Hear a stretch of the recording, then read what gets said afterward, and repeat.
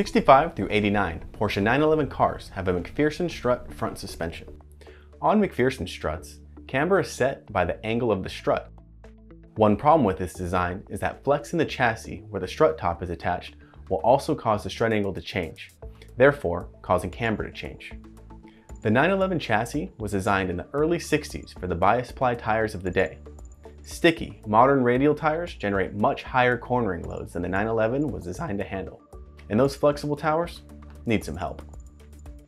Under cornering loads, the top of the strut is pulled outward, and the result is a loss of camber, right when you need it the most.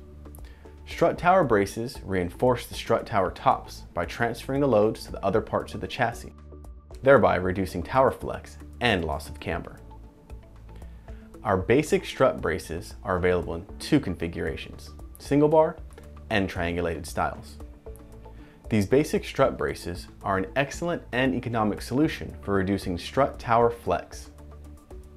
Our single bar strut brace ties the strut towers together, forcing them to move in parallel, sharing the cornering force of the loaded tire over both towers to reduce flex.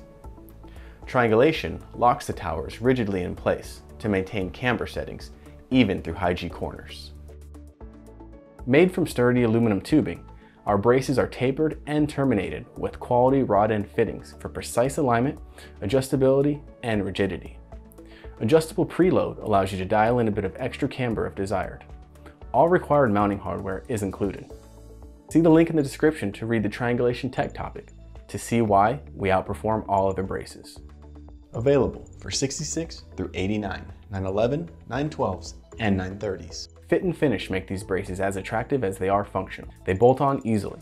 78 through 89 cars require one hole to be drilled for the triangulated brace. Cars prior to 78 already have the hole in place.